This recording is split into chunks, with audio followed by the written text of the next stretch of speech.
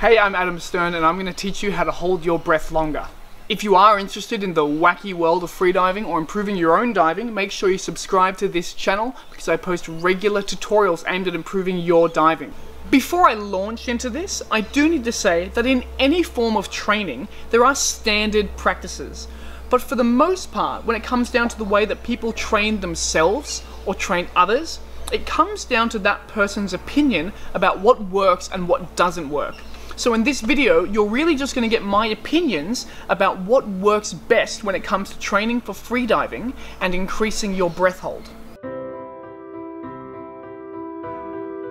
So how do you hold your breath longer? Well, that kind of depends on what level of freediver you are, because there are different exercises depending on what level you're at. This video will be aimed at a beginner to intermediate level, but basically once you start diving deeper than 40 meters or holding your breath longer than 4 or let's say 5 minutes even, then the game changes again. Before I can even tell you how to train yourself to hold your breath longer, we need to work out what we're actually training, because it's not like we have a breath holding muscle. For the most part, we're training our body's carbon dioxide tolerance, or our CO2 tolerance. It's carbon dioxide that gives us the urge to breathe, not our oxygen levels. We're also training our body to deal with low oxygen levels, or hypoxia.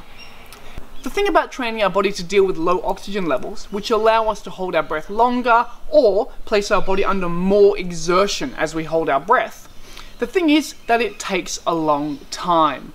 In a short period of time, in a matter of days and even weeks, you can train your body to deal with more and more amounts of CO2 and gain a higher tolerance to carbon dioxide. But for the most part, it usually takes weeks to months or even years to improve and increase your body's hypoxic threshold. We're also training our mammalian dive reflex. Many of the same physiological processes that happen in aquatic mammals like dolphins or whales also happen in humans, and like almost everything in the human body, it is trainable. Lastly, we're training our body's anaerobic processes, most notably our body's ability to use lactate or lactic acid as a fuel source, so that you don't get heavy or dead feeling legs when you're finning a lot. So first we're going to talk about how to train your static breath hold, which is the period of time that you can hold your breath for without moving.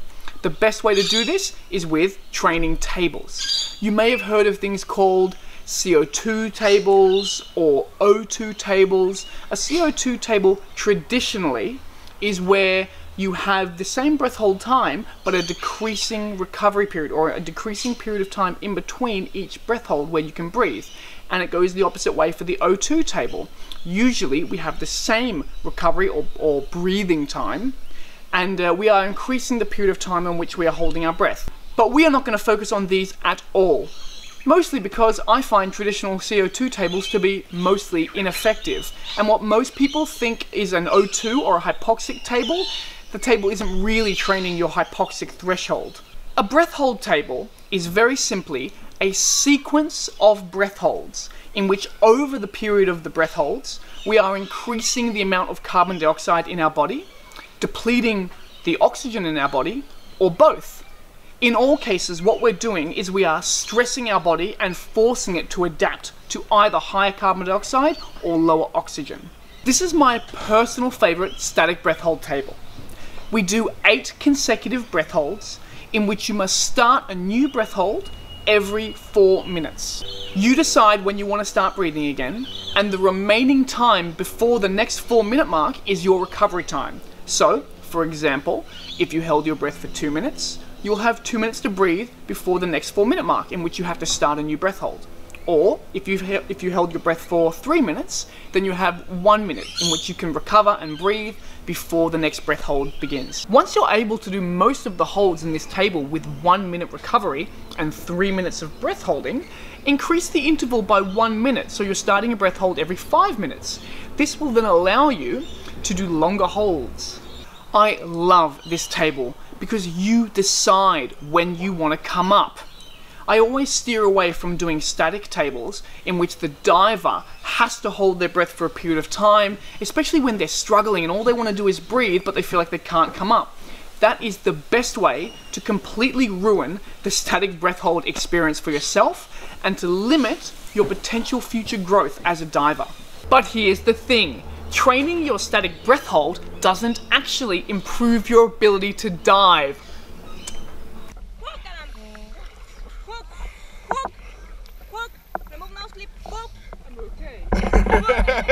Then why do we do it?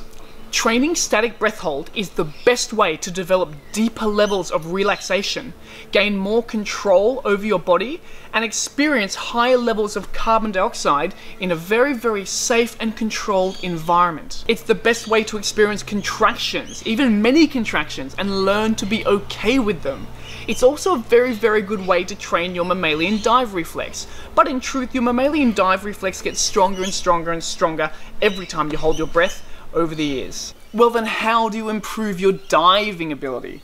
Well, the very simple answer is dive. But there are other things you can do as well. The best thing is a dynamic CO2 table, which is more or less swimming distances in a pool with a set period of recovery in between. I'm going to give you an example of two of my favorite dynamic CO2 tables. Surprise, surprise, it's the same as my favorite static CO2 table. You choose a distance, let's say 25 meters, and you choose a time, let's say 1 minute. Every minute you must swim 25 meters, and the remaining time after you reach the other side is your recovery time. In this case, it will probably be around 30 to 35 odd seconds. What I like most about this table is that if you do it often, you're going to develop the optimum finning effort and speed, because you'll want to get to the other side as quickly as possible, but not too quickly, otherwise you'll be puffed out and it will take you too long to recover before the next swim. So when you do this again and again, you will develop that perfect middle ground, that optimum speed for finning. Doing this kind of training will mostly improve your body's tolerance to CO2 and its ability to use lactate or lactic acid as an effective fuel source so that you don't get heavy or burning legs when you're diving. If you want to start training your body's hypoxic threshold, a really great way to do this is by doing maximum swims. You swim as far as you can. Now with all of these exercises, you must be relaxed. There's no point doing the swims if you're stressed out. You won't gain very much from that. If you can't do it relaxed, don't do it at all. Especially with doing maximum or longer swims. The second that you've lost your comfort, that's when you come up. Another really great table is a Cooper test. It trains both your CO2 tolerance and your hypoxic threshold. This is when you swim as many 25-meter laps underwater as possible in 12 minutes. When the 12-minute mark runs out, that final distance that you swam is your score. If anyone gets over 785 meters in the 12 minutes, please tell me. That's my best score and I'll most likely be very upset. Now what if you don't live near a pool or you don't have a dive buddy to train with? Because any breath holding exercise that you do in the water, you must do with a certified or qualified dive buddy. You can't train static breath hold in the pool on your own, but you can do dry static breath hold, which is doing breath holds laying on the floor, sitting on the couch, laying in bed. You can never do any dynamic swims in a pool on your own, but you can do apnea walks on your own. Apnea walks are exactly what they sound like. You hold your breath and you walk.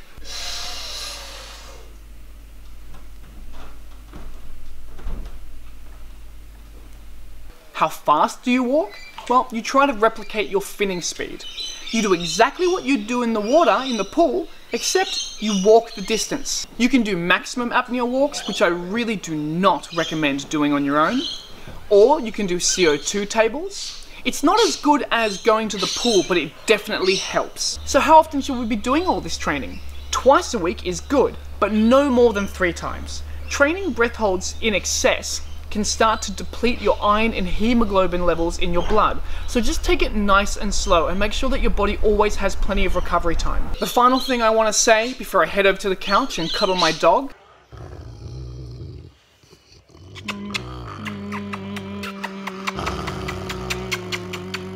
is that with all these exercises, you never want to push yourself too far. Keep them at a level that's challenging and relatively easy, a level in which you can succeed again and again and again. It's very, very easy for people to burn themselves out mentally from doing too difficult a breath hold table, especially over several days. Take care of yourself and embrace the contractions. If you did find this video helpful, please leave a like on the video and subscribe to this channel. I do make regular video tutorials to help build a safer and stronger worldwide freediving community.